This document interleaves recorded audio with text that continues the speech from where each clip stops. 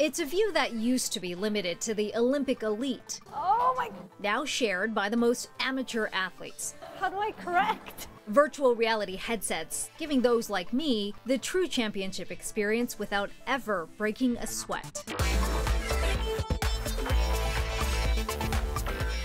Before, you can actually experience the games as a spectator, but now you can actually feel what it's like to experience the games as an athlete. Helmet cameras are taking bobsled fans on a high-speed thrill ride. Cross-country skiers armed with GPS-enabled sensors offering play-by-play on their location and view through an app. Inside this ice skating rink, 60 cameras are mounted to document every spin and every jump from every angle. This is the heart of your Olympic operations. What are we looking at here? Yes, this is a very important place. We call this place as Technology Operation Center.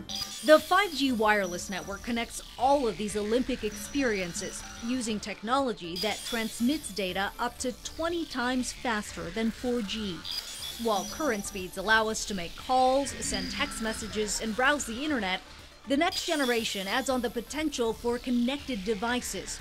That means smart homes, smart healthcare, and yes, smart cars.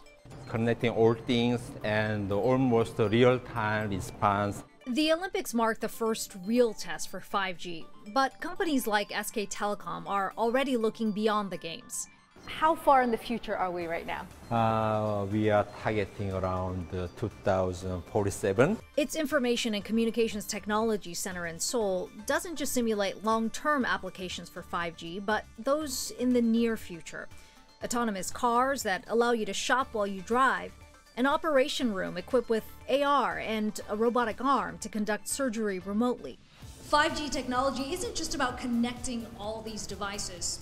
The high-speed network also allows you to be transported into a meeting room virtually. The sheer possibilities leading to a global race to commercialize 5G within the next year.